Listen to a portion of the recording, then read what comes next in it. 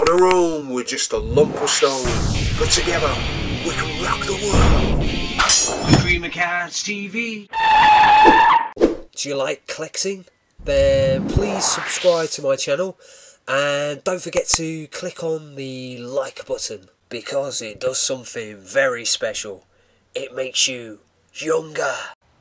Hello YouTubers, the reason why I'm doing this video review is because YouTuber Michael Kane asked me about it. He runs a special Smash Hits magazine website, so if you're a Smash Hits magazine fan, please check that out, and also subscribe to his equally great YouTube channel.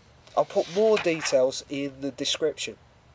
This is a very special review. I'm going to go through the last ever Smash Hits magazine annual sticker album from the 1980s, from 1989. And whilst I'm showing you those stickers, I'll try to explain in the best way possible the huge changes that were afoot in the pop music world at the time. Popular music effectively went down two separate pathways. See if you can work out which acts were associated with which. Notice how the number of stickers has almost halved from the previous year. Dance music would totally shake up the structure of popular music.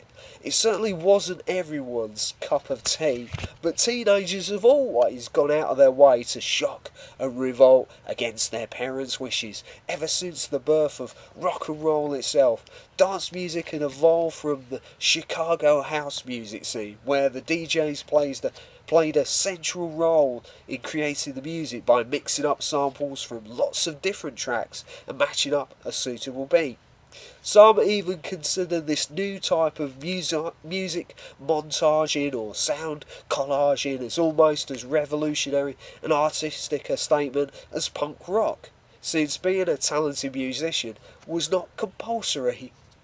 Like with YouTube, nearly anyone with some cheap tools and a bit of imagination could have a go. In fact, the searching out of old dusty vinyl records and mashing up of music from past generations was similar to the way Adam Ant mixed up retro fashion styles from different cultures and periods in time, or how the steampunks today mash up elements from the past with the future.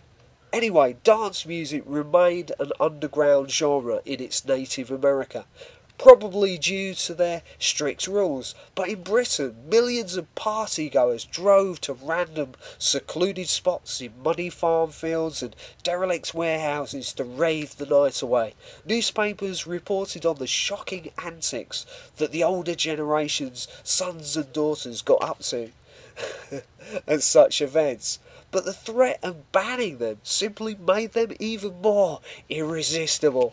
The previous generations of pop stars had been equally rebellious and full of youthful ideals and energy, but the few survivors that remained towards the turn of the decade seemed to actively embrace the establishment, and their successors didn't have anything profound to say. They just wanted to become beautiful, corporate, well-groomed pop stars, with perhaps a faint, contrived nod to their rebellious predecessors, but certainly no manifesto for changing the world and fighting against social injustice.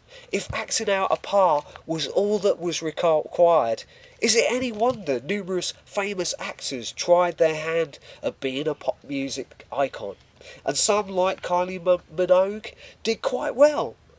And it was the start of the boy band era, which tended to appeal to the very young pre-teen girls. The average reader age of the Smash Hits magazine drops from about 14 to pre-teen level.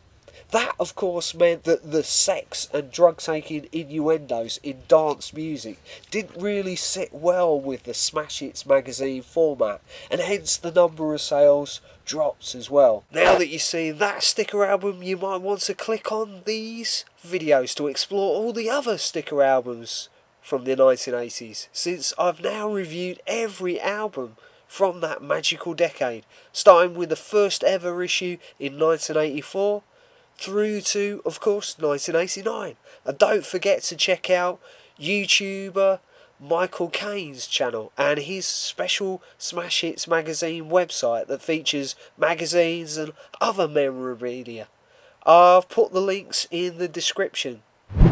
If you're hungry for more, you might want to watch a rare David Bowie ice cream commercial that came out just a few weeks before his first ever major hit, Space Oddity. And how about voting for your favourite band of all time, out of the Beatles and Led Zeppelin? Who would you consider to be the greatest guitarist out of Jimi Hendrix and Jimmy Page? And who's the best out of Michael Jackson and Elvis Presley? Click on the appropriate video image and vote now, and see what other people think as well.